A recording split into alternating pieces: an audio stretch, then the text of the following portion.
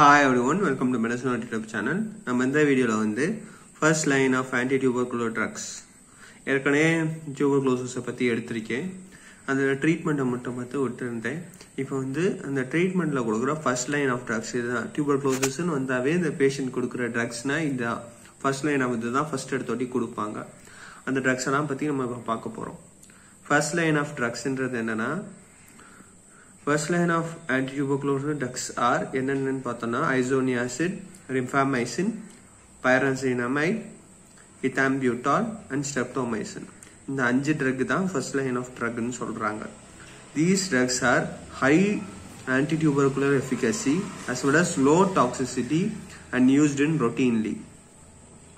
இது வந்து அதிகமா இதுக்கு வந்து எஃபிகசி இருக்கும். நிறைய antitubercular efficacyனா ரொம்ப அதிகமா வந்து tuberculosisக்கு எதிராக வேலை பார்க்கும். அண்ட் லோ டாக்ஸிசிட்டி, இதோட டாக்ஸிசிட்டி இது அதிகமாக எடுத்துக்கிட்டாலோ இல்லை ஏதாவது அட்வர்ஸ் எஃபெக்ட்ஸ் பார்த்தாலோ இதில் ரொம்ப கம்மியாக இருக்கும். யூஸ் ரொட்டீன்லி டெய்லி வந்து இதை யூஸ் பண்ணலாம்.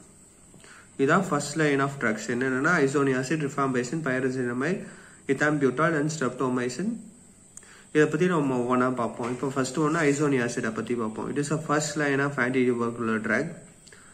It acts extracellular as well as intracellular in TB and equally effective in alkaline and acidic medium.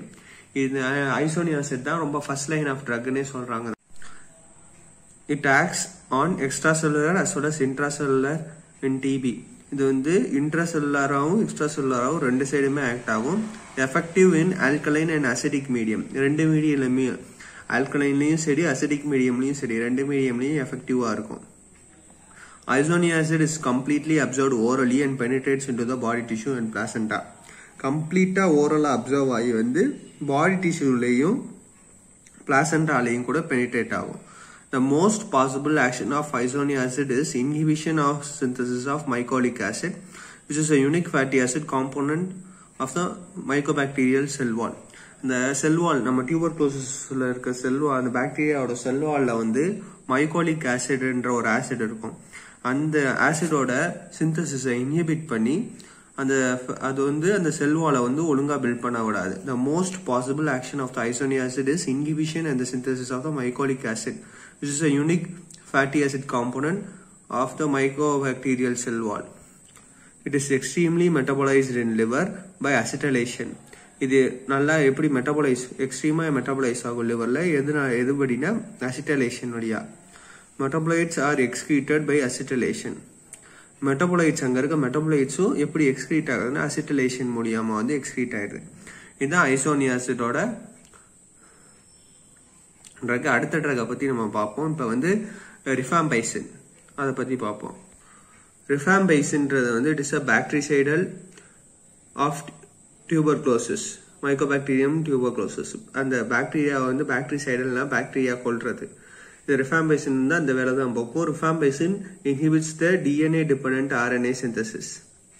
இதை போய் ரிஃபாம்பைசின் இன்ஹிபிட் பண்ணி it will be observed orally. ஓரலா observe ஆகி distributed in the body and penetrates in cavity as well as the placenta and meninges. எல்லா இடத்துலயும் வந்து இது observe ஆயிருது. It is metabolized in the liver and excreted in urine and bile. இதான் ரிஃபாம்பைசின் வேலை. அது வந்து ரிஃபாம்பைசின் என்ன வேலை பார்க்கணும்னா DNA dependent RNA synthesis போய் இன்ஹிபிட் பண்ணி இந்த பாக்டீரியல் செல் வால்ல போய் இன்ஹிபிட் பண்ணிடும். பைரனிசமைட் மோர் ஆக்டிவ் இன் அசிடிக் மீடியம். இது மோர் active in acidic medium. It is more lethal to intracellular located பேசிலை. பேசிலை Mycobacterium டியூபர்குலோசிஸ்ன்றது வந்து மைக்கோபாக்டீரியமால வருது. அந்த மைக்கோபாக்டீரியம் வந்து பேசிலை ஃபார்ம்ல இருக்கும். அதனால வந்து மோர் லீத்தல் இன் இன்ட்ராசெல்லுலரி லொகேட்டட் பேசிலை. உள்ள இருக்க பேசிலையில இருக்க இதெல்லாம் வந்து பேசிலைன்றது ஒரு ஷேப். அந்த ஷேப் பேசிலைன்ற அந்த மைக்ரோ பாக்டீரியா வந்து மோஸ்டா கொள்ளும். பேசிலை தான் என்ன சொல்றாங்கன்னா டியூபர்குலோசிஸோட இது மைக்கோபாக்டீரியம் தான் பேசிலைன்னு சொல்றாங்க. And those at the side showing inflammatory response. அந்தந்த சைட்ல மட்டும் இன்ஃப்ளமேட்டரி ரெஸ்பான்ஸ் இருக்கும். Pyrazinamide is observed orally and widely distributed, has good penetration. நல்ல penetration இருக்கும். CSF-லையும் extensively metabolized in the liver and excreted in urine. ரொம்ப அதிகமா வந்து மெட்டபாலைஸ் ஆயிரும். இது லிவர்லயும் யூரின் வழியா எக்ஸ்கிரீட் ஆயிரும். Ethambutol. Ethambutol, it is a selectively tuberostatic and clinically active as fast multiplying bacilli or more. இது வந்து எப்படின்னா இது வந்து ரொம்ப செலக்டிவா வந்து tuberculostatic அந்த tuberculosis-ஓட பாக்டீரியாவோட வேலையை வந்து நிறுத்தும். tuberculostatic-னா அந்த வேலையை நிறுத்துது. அண்ட் கிளினிக்கலி ஆக்டிவ், ரொம்ப கிளினிக்கலா ஆக்டிவா இருக்கும். Fast multiplying பேசிலை R more susceptible as are many atypic mycobacteria. இது எதுக்கு வந்து ரொம்ப கிளினிக்கலா ஆக்டிவா இருக்கும்னா ஃபாஸ்ட் மல்டிப்ளையிங், ரொம்ப வேகமா வந்து அந்த பேசிலை மல்டிப்ளை ஆகணும், அந்த இதுக்கும் ஏடிபிக் மைக்கோபாக்டீரியாவுக்கும் அந்த ரெண்டுக்குமே மோர் சசப்டபிளா இருக்கும். பேஷண்ட் அக்செப்டபிலிட்டி வந்து இதுல ரொம்ப அதிகமா இருக்கும். சைடு எஃபெக்ட்ஸ் ரொம்ப கம்மியா இருக்கும். இப்போ நம்ம ஸ்டெப்டோமைசின் தான் கடைசி drug. It is the first clinically useful antitubercular drug. இதான் first யூஸ் பண்ண antitubercular drug clinically.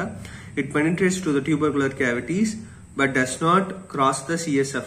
மீதி இந்த இதெல்லாம் பார்த்தோம், Ethambutol அதெல்லாம் நல்லா Pyrazinamide இந்த ரெண்டுமே நல்லா வந்து CSF குள்ள penetrate ஆகும். ஆனா இது வந்து penetrating power அது இதுல இல்ல CSF ல, but does not cross CSF and has poor action in acidic medium. Acidic mediumல வந்து poor action இருக்கும். Resistance is developed when the streptomycin was used alone in the tuberculosis. Tuberculosis patient க்கு வந்து streptomycin மட்டும் கொடுக்கும்போது வந்து resistance வந்து நம்ம அந்த பாக்டீரியாவால ரெசிஸ்டன்ஸ் கிரியேட் பண்ணி அதை டெவலப் பண்ணும். Most patient has a relapse. இந்த ட்ரக் கொடுக்குற பேஷண்ட் மோஸ்டா வந்து ரிலாப்ஸ் அதிகமா இருக்கும், மறுபடியும் வரக்கூடிய சான்சஸ் அதிகமா இருக்கும். இதான் ஸ்ட்ரெப்டோமைசின். அவ்வளவுதான். இதான் ஃபர்ஸ்ட் லைன் ஆஃப் நம்ம 5 ட்ரக்கை பத்தி பார்த்துட்டோம். இதான் ஃபர்ஸ்ட் லைன் ஆஃப் ஆன்டிடியூபர்குலோசிஸ் ட்ரக். இந்த ட்ரக் தான் யூஸ் பண்ணுவாங்க டியூபர்குலோசிஸ் ஜென்ரலா பேஷண்ட்டுக்கு வந்தா. தேங்க்யூ. இந்த வீடியோ பிடிச்சிருந்துச்சுன்னா லைக் பண்ணுங்க, ஷேர் பண்ணுங்க, சப்ஸ்கிரைப் பண்ணுங்க. ஏதாவது டவுட் இருந்துச்சுன்னா கமெண்ட் பண்ணுங்க. உங்களுக்கு இந்த நோட்ஸ் வேணும்னா please to follow my Instagram page. அந்த லிங்க் டிஸ்கிரிப்ஷன் பாக்ஸ்ல கொடுக்குறேன். தேங்க்யூ.